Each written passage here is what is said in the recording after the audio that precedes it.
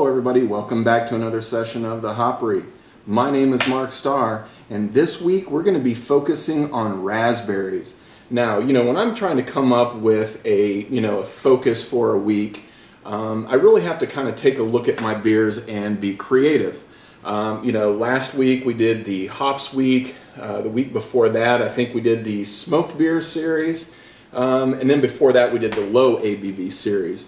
So I went back to my collection and just started kind of digging around, seeing what kind of beers I had, and I noticed a trend that I had several beers that had raspberry in them. Now, what's going to make this week unique, though, is that not all three of them are just raspberry flavored beers.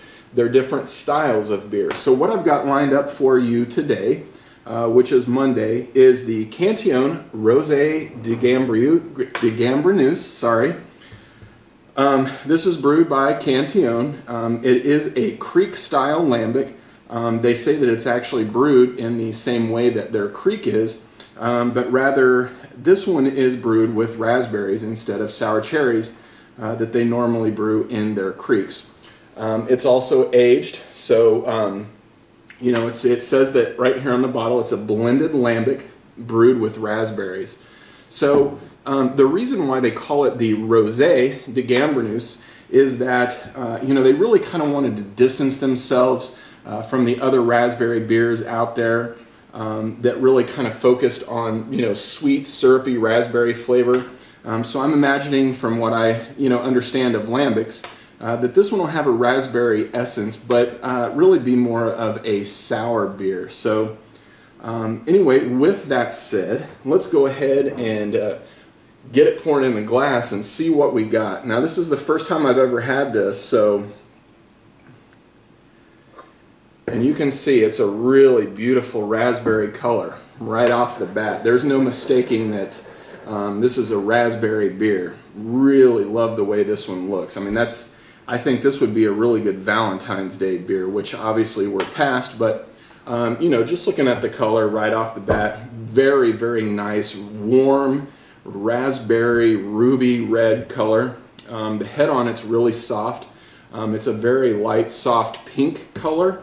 Not a ton of head, I guess. With these kinds of glasses, the less you pour, the less head you're going to get. If I were to continue pouring, about the time it starts to curve up, I probably would see, the head start to expand up. But lots of bubbles going on in here in the glass. Not sure if you can see that or not, but well, it's definitely got some funk, so that's a good sign. I do get the raspberry, but it's really a subdued raspberry aroma. It's not right out into, like Lindemans or something like that where you smell it and it almost smells like cherry cough syrup or raspberry cough syrup, where the fruit is really out in the forefront. This is more subdued. So, and what I find to be interesting as well is that they brew it with raspberries, and I can't imagine how many raspberries they must put in here to get this beer to be this color, but I would imagine it's probably quite a lot. So, I mean, it definitely has that signature smell that you get from Cantillon. So it's got that, that lambic, creek, goose sort of funk going on, or, like the horse blanket. And I don't really, actually not even horse blanket on this one. This one's more just straight up funk. And funk is really what you want out of a Cantillon beer. So that's exactly what we're getting. So again, on the nose, very kind of straightforward, light raspberry aroma met with just a lot of funk. So smells about exactly like I thought it would. Let's go in and give it a taste and see if that lives up as well.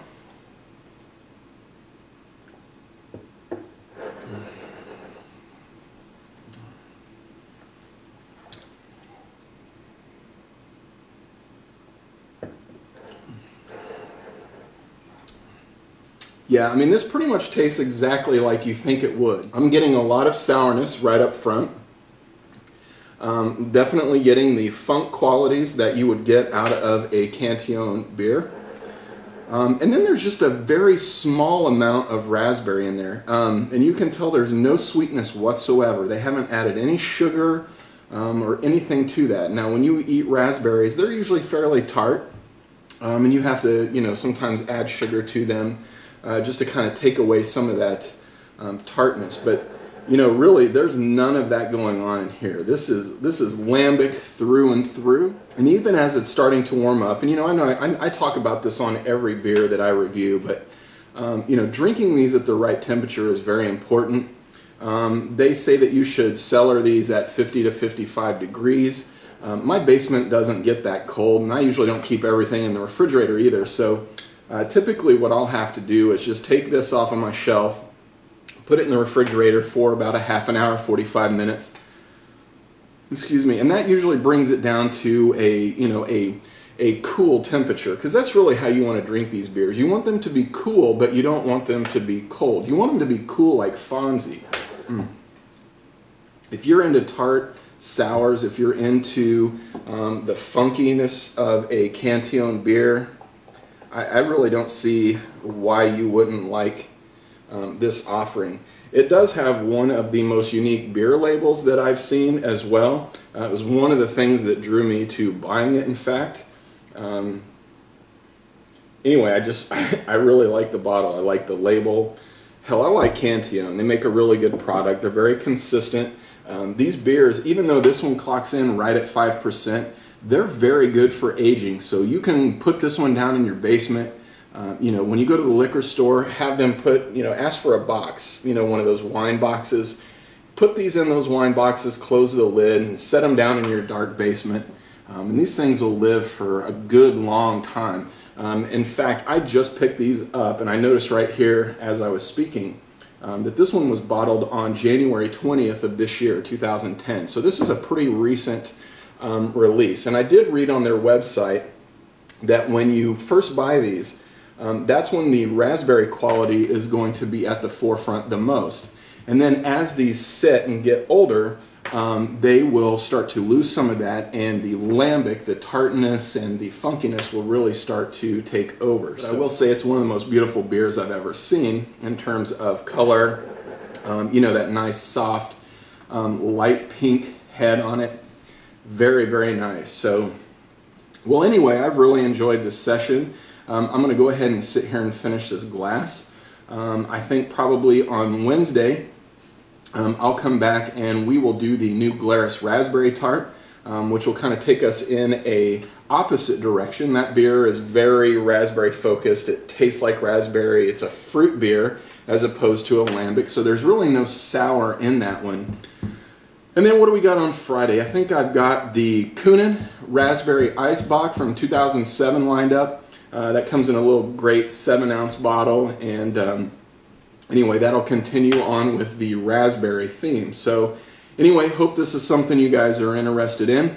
Leave me a comment. Let me know if there's any raspberry beers that you particularly like, because I like them, and if I don't have it, I'll go out and try to find it. You'll also notice this week I included as my vase the Dogfish Head Fort, which is also brewed with raspberries. I don't have any of this one, but this one is I think it's 18%. You can see the size of that bottle. It's almost as big as me. If you drink one of those by yourself, it will flat put you out, except him, he's the man.